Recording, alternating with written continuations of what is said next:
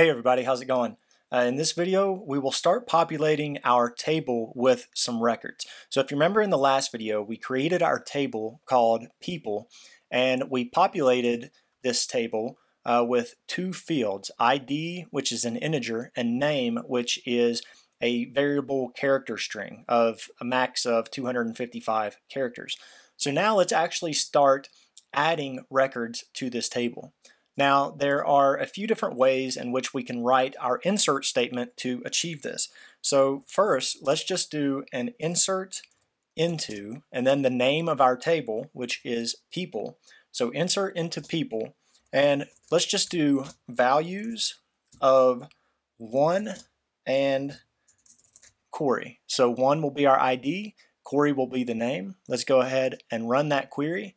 And if we look at the data table and refresh this, then you can see that we have an ID of 1 and a name of Corey that was added to our table. Now this is a row in our table. This is a record.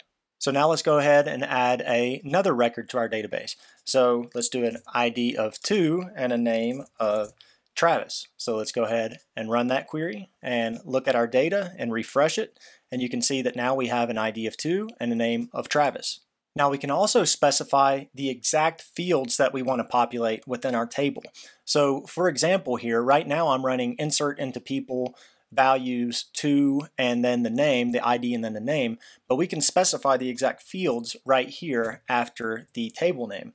So if I type in ID and name, then these are going to match up with the values that I pass in. So 2 is going to get passed in as the ID, Travis will get passed in as the name. So right here, if I was to change this to 3 and then Dave and then ran this query, if we look back at our data and refresh that, then now we have another record in our database with the information that we inserted.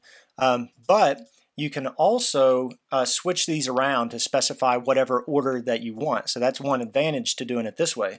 So instead of ID and name, I could do name and ID. And then in my values, I have to change these accordingly. So I can do a name of Bronx and I can give that an ID of 4. So if I run that, then we go back to our data, even though these were out of order since we specified the order here, if we refresh that, we can see that we have an ID of 4 and a name of Bronx.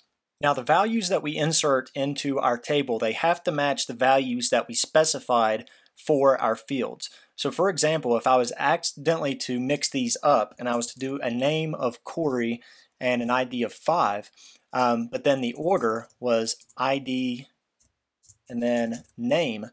So what's going to happen here is it's going to try to insert Corey as the ID and 5 as the name. Now if I run this, you can see that I get a syntax error. So you can see that this error says invalid input syntax for integer, and we were passing Corey as an integer and it didn't like that. And it even gives us the statement here. And if it was a longer statement, it would be useful to know which line that was on. So now it's not like that populated our database with bad data because since it was an error, it never even got added. You can see that there's no ID of 5 here or name of 5. Nothing got added in incorrectly. So if I switch these back around and I do the ID of 5 and then the name as Corey, that's what we did before. So I can run that query. You can see this time we got no error. And if I refresh our table data, then you can see that we added in the correct record. So there we go. I know that this was a shorter video, but we've added data to our table and now we have several records to work with. In our next video, we'll begin looking at how we can retrieve values from our table using the select command, and also we'll use the where command, which allows us to specify exactly which records we want to retrieve. So that about does it for this video. If you have any questions, just ask in the comments section below.